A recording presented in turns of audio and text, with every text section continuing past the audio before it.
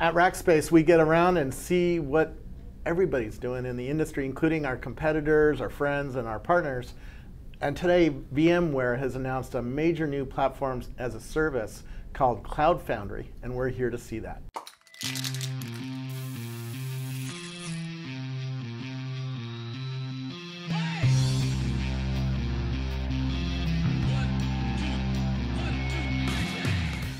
Who are you? My name is Tod Nielsen. I'm co-president of the application platform group at VMware, and I'm excited to be here. Yeah, and we last saw each other, I don't know, a decade ago when you were working at Microsoft. Absolutely. It's crazy. Yeah, it's amazing how time flies. I was just at the announcements you guys had, the VMware Cloud Foundry announcement. What does this mean for the industry? So what we announced today is Cloud Foundry, and the value proposition from Cloud Foundry is it's the first real open PaaS, or open platform as a service. And by open, we mean we're going to support multiple frameworks, be it Ruby, be it Java, be it Node.js, whatever. We're going to support a whole set of services, as well as any cloud. And by any cloud, we're actually going to offer a hosted service ourselves. We're going to work with folks like Rackspace and allow you to offer Cloud Foundry as a service that you'll provide, as well as there'll be a behind the firewall version that enterprises can run in their private cloud.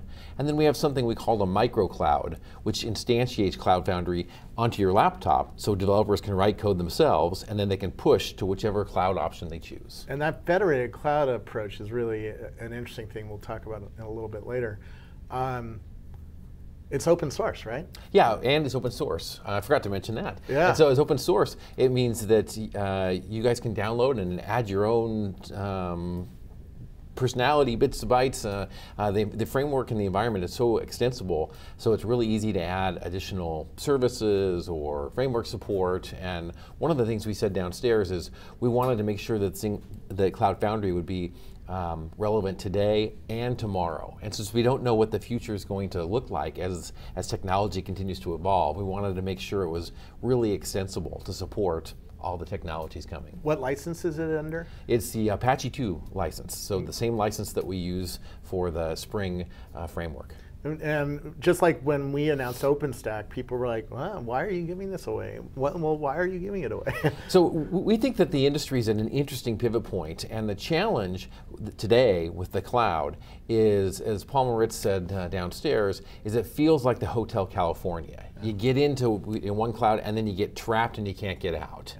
And if the industry is really going to let this paradigm take it to the next level, it's got to be open. It's got to provide the flexibility and freedom for developers and corporations to deploy where they want, when they want, and move things around as necessary. Yeah. So we felt that being disruptive and offering an open source aspect to our platform as a service would really put a stake in the ground to say, no, if this paradigm is going to win the day, it must be open. And does it hook into any of the other offerings that VMware's, the virtual machines? Does it force me to buy a VMware stack somewhere? Absolutely not. Now, it works well with vSphere, but in fact, we showed downstairs how the RightScale folks have taken Cloud Foundry and actually deployed it on top of Amazon. Okay. We today have 3,500 vCloud providers, and these are service providers that offer infrastructure as a service offerings based on VMware technologies. Yeah. And clearly they'll be able to take Cloud Foundry and run that on their service, but it doesn't have to be tied to vSphere infrastructure. Yeah, it sounds like it really competes with Heroku, right? Which Salesforce bought and only runs Ruby on Rails, if I remember right. You guys offer Node.js and all sorts of different frameworks where the other competitors don't. Is that right? Yeah, one of the things we heard over and over from developers is openness was really important. One of the things I learned from the Spring folks is how they were transparent and open with the community. As you What's Spring, by the way, for people who don't know what Spring is? Spring is a framework for Java that is open source, and VMware acquired Spring Source in August of 2009. Yeah. And you mentioned that I was at Microsoft. I was at Microsoft back in the day from 1988 to 2000, and went through sort of the Windows paradigm, and I ran developer relations in that era. And the world's changed, and so we've really taken a lot of the expertise and skills that the SpringSource community has learned and applied that to what we're doing with Cloud Foundry. And in our outreach to developers, we wanted to make sure we provided openness on all three aspects of the Cloud Foundry value. What does that offer developers? Talk to the developers. Why do I care that you offer so many choices? Sure. So one of the things that developers complain about today is if they're in a corporation, to actually get an application deployed requires all kinds of work to provision a server, provision a database, provision middleware, make sure it's all set up, how coordinate with the operations teams, and write IT tickets. And we had one developer that was saying, it's like I spend all my time writing IT tickets. Yeah. And so the value prop for Cloud Foundry is we want to help you write code, not tickets. Yeah. And so allowing you to focus on your application and then being able to push it to Cloud Foundry wherever it may reside, behind the firewall or in the public cloud, and let it automatically take care of the scaling and the management and those aspects so you can focus on the application logic. Yeah. It doesn't yet support Chef, if I remember right? The fingerprinting technology. Correct. Today it doesn't, but again, because it's open source, the Chef folks can add it, or it may be something we add ourselves in the future. Interesting. I saw a demo where you spun up 100 instances in like 8 seconds. Talk about scalability and how that's built in. One of the things we built in the system is that it will definitely scale as you need. So as you saw in the demo, you could have a system running and because of load or because of additional capacity constraints or what have you, it can scale quickly to 100 to 1,000 VMs and do it very, very quickly. What's the database infrastructure look like? I saw some demos with MySQL, and I saw others with the NoSQL. Yeah, great question. One of the interesting things that's happening in the industry right now is in the database world. There is all kinds of change and chaos and transformation. And so instead of just tying and saying, if you're going to use Cloud Foundry, you must use this database, we wanted that to be open. And so today on the site live, we've got MongoDB, we have MySQL, and you'll see us over the coming months add support for Gemfire, for CouchDB, for other type of offerings that we'll add and other people will add as well. You're offering your own hosting. Yeah. How does that compare to the Rackspace Cloud, Amazon Clouds, and all the others, the Azures at Microsoft? And great question. So historically, VMware has said, we're going to just be a supplier of arms to the various service providers out there. And as I mentioned, we have 3,500 vCloud partners that are hosting an infrastructure as a service offering with our technologies. And one of the things we learned is it takes a different DNA to build software versus run a service. Absolutely. And that epiphany made us say, okay, we need to get some of that DNA and that skills expertise so that we can more effectively understand and work with our service provider community and our partners. And so last week we announced that we've actually taken the employees from the EMC Mosey service, and the employees now are VMware employees. Okay. So EMC retains the customers and they run the service and the revenue and everything. But the employees are now working for us, and they're essentially outsourcing their services to EMC, as well as then being available to run Cloud Foundry operations and those kinds of things.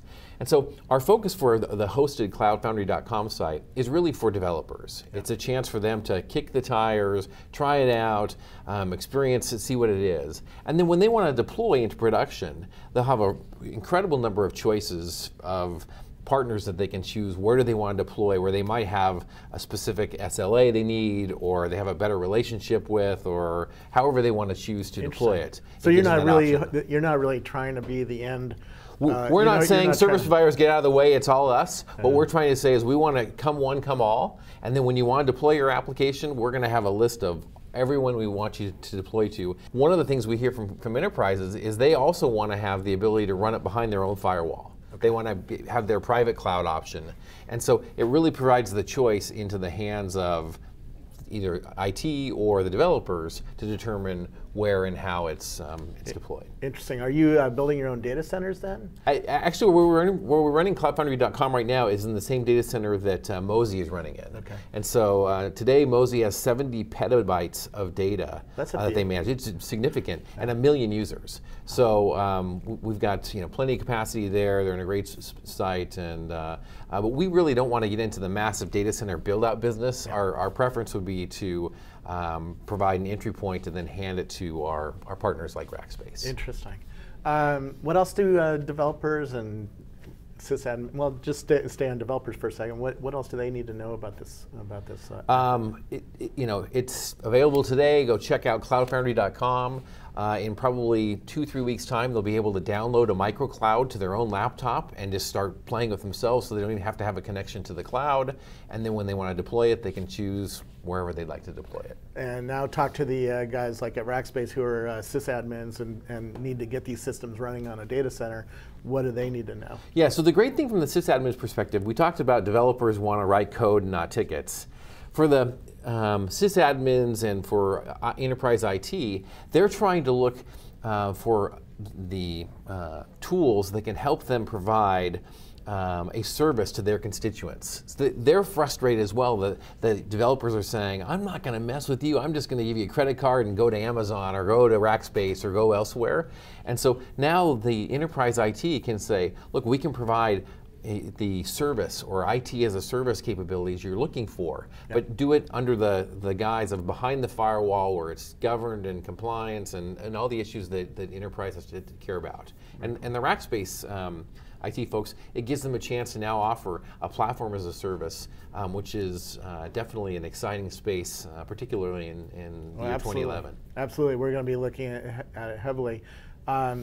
It's really nice having you guys on board with the open source world. So thanks. One thing I should mention on that, we're excited. We've been part of the open source world for a while. I mean, people don't necessarily think of VMware and open source, but when you think about Spring Source, Rabbit, Redis, our Zimbra offering, we have a number of open source offerings, and now with Cloud Foundry, we believe we're becoming a noteworthy member of the community. Yeah, well, we're excited about this because it lets us offer our customers some better platforms. And we compete then on service. Absolutely, no, absolutely. And at the end of the day, the Gartner folks believe that going forward, there's going to be tens and thousands of these cloud providers out there, and there's an opinion that some folks have that there will only be 3 cloud providers and everybody else will get wiped away. But we believe that there really will be tens of thousands of these, because each of you will offer a different set of services or SLAs or vertical specialization or intimate relationships, and so it's an incredible opportunity for everyone in the service provider space as well as for customers, as choice and openness is going to reign. Very cool. Where do we learn again about it? So cloudfoundry.com is where you can find out about it, as well as cloudfoundry.org is the open source project site. Yeah, and it's on GitHub as well. It's on GitHub as well, correct. And you guys are on Twitter. There's a new Twitter address, if I remember right, Cloud Foundry? Yes, there is. I think it's hashtag at Cloud Foundry. Or the hashtag was cFoundry, but the